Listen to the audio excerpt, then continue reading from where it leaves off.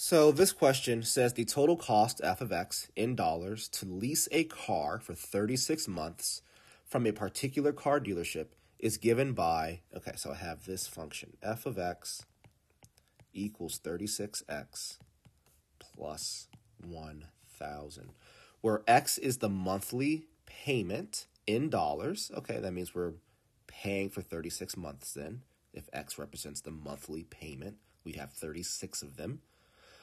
In dollars, what is the total cost to lease a car when the monthly payment is $400? Well, the question says X is the monthly payment.